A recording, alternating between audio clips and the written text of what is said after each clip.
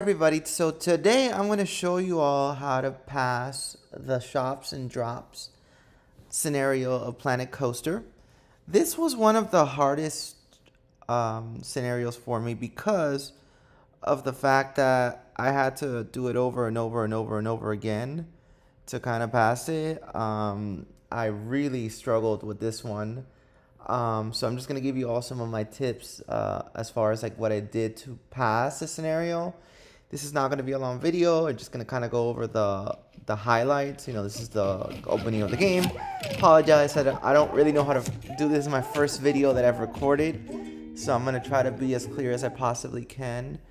And just give you all some tips because I couldn't really find any videos on this on YouTube. I've been looking around and they weren't really specific. There was a couple of videos I found and they just did not really tell you what you needed to do. So I'm hoping this one can help some people out there. So give me 1 second so I can open up this right now, the one. And as you can see, I pretty much have beat most of this game. Let's open it up. Let's load up.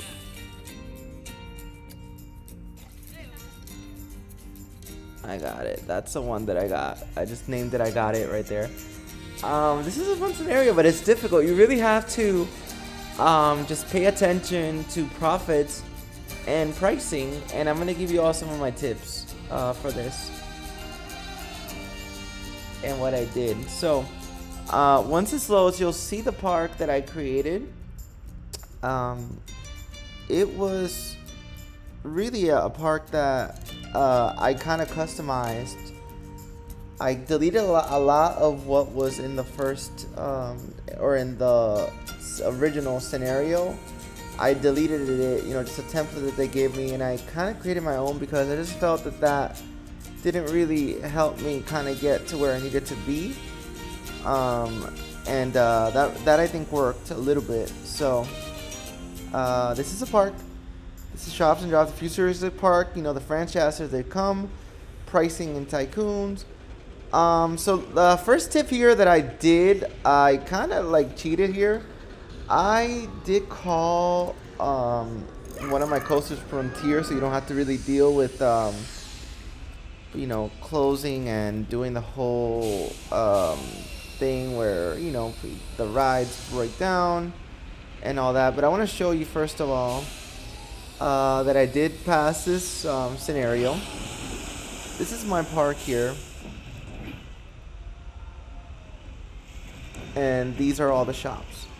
So as you can see, I created like once I started making a profit, I did do 2 big roller coasters. This is the High Seas, which is a pre-built roller coaster, and then this is Venom on the right side.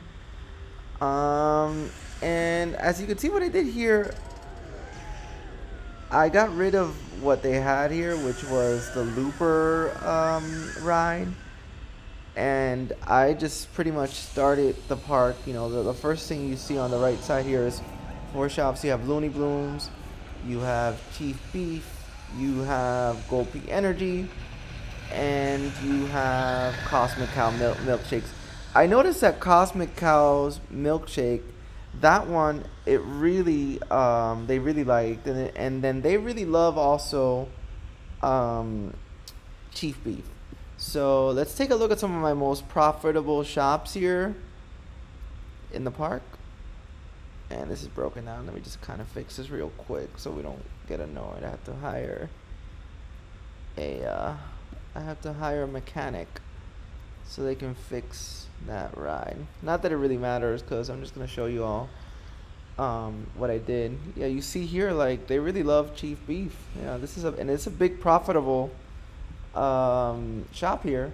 So for Chief Beef, I charge $13 for the Chief Beef extra large and $10 for the Chief Burger, and they really like it. I also customize Cosmic Cow. I'm charging $7 per all the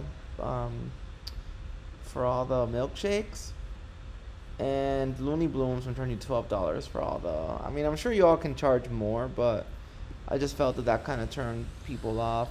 I also have here, you see the first aid. I'm charging $2 for the first aid. In total, I had 813 people. So even though it's not really a big profit margin item here, it did help out a lot. And toilet block, I also charge $1 for toilet block. And you see what I did here, I opened up the park. So the park here, I immediately to the right just started building rides. And I started a big part of it was the exit of the rides. I wanted to go inside with a lot of the shops. So here you have 4D, which is broken down. But you see that here the ride, the exit, it ended up being where the hell did I put the exit? Oh, it's right here. But it ended up being close to First Aid 6. So to First Aid 6, because there's a ride where a lot of the people will be getting sick. So you want to have them go into the First Aid real soon. And this are the rest of my rides. Let's go over here and just give you all some of the profit margins that I had to do. I don't want to make this video too long, but I just want to just show you all. Let's look at the shops. So a big ride was Hatastic 6. So this area, like right outside of Venom, I created a bunch of shops. So I created 2 roller coasters here, Venom and another wooden roller coaster.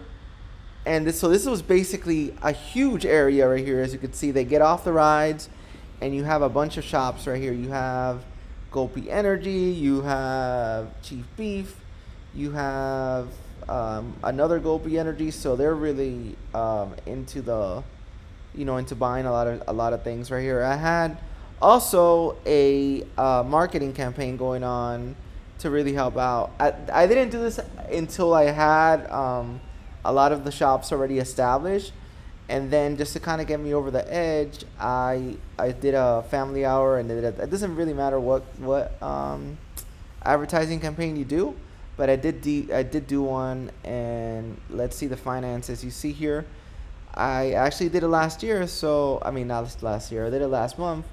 I got over the $6,000, with 2,000 people in the park, and it took me 3 years to get to this point. My biggest thing again would be open up a huge, I did basically, this is the main strip of the park, and everything is centered around the shops. So you really want to make sure that the exit is important. It exits the people right to the shops, so that once they're standing in line, they're able to go and shop and spend some money in the park. This area here, they didn't really develop too much. I was going to, but I was like, the way they do this here, you really don't have too much space. I was like, let me abandon this side. I did most of the thrill rides here in this long walk all the way down. And then the main things that really did get me over the edge were the 2 roller coasters. So once you have enough money to build a roller coaster here, you really want to make sure to build it right. You see the exit right there. Some of them might even stop. Let's watch right here what they'll do. I don't know if these people will. Yeah, you see them, they stopped at the, what was that? That was at the milkshake, because they were probably thirsty. So you want to make sure they're in line, so they get off, and that happens here too in the other roller coasters that did. The exit sign, they'll exit right to, there's the wolf right here, which are all the shops. So they were in line, they're having fun, and now they get to shop. They go to Gulpy Energy. Last month it made $700 here because they're right outside. And then this one, it also helped out because again, the exit right here will be exiting towards the same avenue. So again, let's take a look again real quick. This is a quick video, but my most profitable shops in this park were Hatstastic, Looney Blooms right here, Chief Beef, Gopi Energy. So you guys got to really focus on Hatstastic. So again, I'm charging $14. Looney Blooms, I'm charging 12. They love the balloons. Chief Beef, big profit margin here as well. Gopi Energy. Another thing I would say is really watch out for all these shops that you build and that they don't go to.